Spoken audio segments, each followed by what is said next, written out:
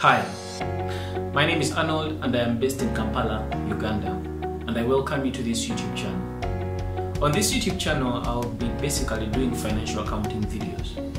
Now, financial accounting in my country is done at undergraduate level. That is, if you've taken on a course in Bachelor's of Accounting, maybe in Accounting and Finance. There are so many business courses that do financial accounting, and also people who are doing the CPA course. There is a financial accounting exam that you're supposed to sit for, and this financial accounting paper is compulsory for all. Now on this YouTube channel, the financial accounting that I'll be doing will be in the context of, mostly people who have enrolled for the CPA course. But of course, financial accounting is the same, whether you're doing it at CPA level or undergraduate level. Double entry is double entry. An asset is an asset. Now, where is all this coming from? Most of the people that do financial accounting, the paper, at CPA level, are people who have undergraduates. Majority of them are undergraduates. They've done a bachelor's degree in business administration, a bachelor's degree in accounting, or any bachelor's degree in something related to business. So they've just come to do this professional course so that they become certified accountants, or just this professional course, and they become chartered accountants. So of course, as they're doing this financial accounting paper, the classes they attend, in these classes, when these tuition providers are teaching these people, they are looking at people who have done some financial accounting before at undergraduate level. So when they are teaching them, they teach them with that presumption that some concepts they were covered at undergraduate level, some concepts were already introduced in elaborate detail at undergraduate level, and so at CPA level, they are basically just polishing up.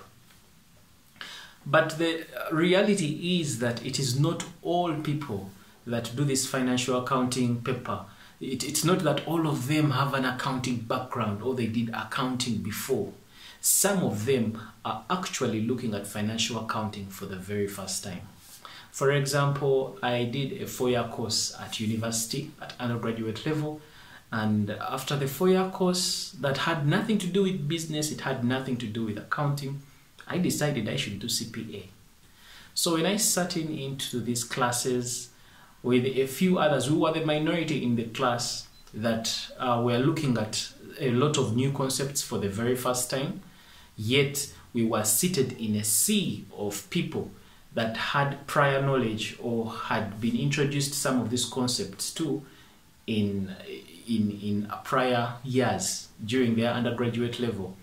And so because they are the majority, of course, the tuition provider or the person teaching will teach with that presumption that everyone here knows this basic concept, and they'll just move on.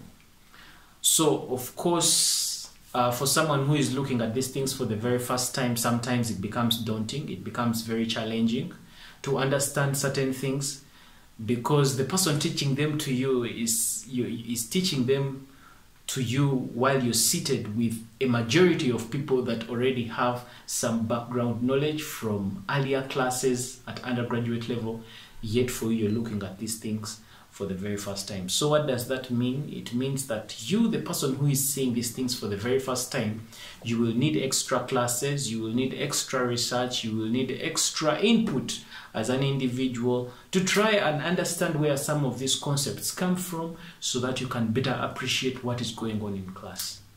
That is the experience that I went through, and a few of my colleagues that were people that were coming from different disciplines like nursing, statisticians who were looking at accounting for the very first time. So because of those challenges, and most people that tuition providers, for example, in my country, they teach with that kind of presumption, it is the reason why I have created this YouTube channel now. So on this YouTube channel, this YouTube channel is primarily for that person. You are doing CPA, you have started your financial accounting classes, but you do not have any background in accounting. So because you do not have any background in accounting, I am creating videos for you that are going to explain everything from scratch, everything from first principles. So one video will be, that is how I'm going to be producing the videos. One video will be leading to the next, one concept leading to the next, and I will be explaining everything as though you have no idea about financial accounting.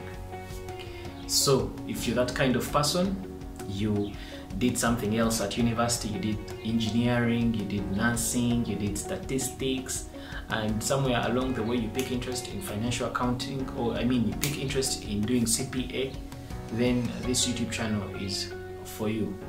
This YouTube channel is not meant to replace your teacher. Please continue attending your lectures, but for the basics, if you're the kind of person that is interested in knowing things where they come from first principles, then this YouTube channel is definitely for you. I will be covering these concepts gradually, making a number of illustrative examples to help you appreciate double entry, to help you appreciate how the accounting cycle knits itself up from the beginning to the end. So yeah, again, if you're that kind of person, then this YouTube channel is definitely for you. Of course, this also goes to those that are doing financial accounting at undergraduate level, and you're the kind of person that still is interested in wanting to know things in their elaborate detail on how things flow from first principles, because let's face it, most times at university, lecturers do not have the time to explain everything in elaborate detail because of time constraints. Sometimes you will need to do some extra reading to make sure that you appreciate double entry, where it comes from. So again, if you're also that kind of person, this is the YouTube channel for you. So I encourage you to hit that subscribe button, share this link to your colleagues, your classmates, and of course also don't forget to hit the bell notification, or call it the notification bell, so that you are always notified every time I upload a new financial accounting video. My name is Arnold Kisembo Ruanga Kuramya, and I welcome you to this YouTube channel. Let's get started.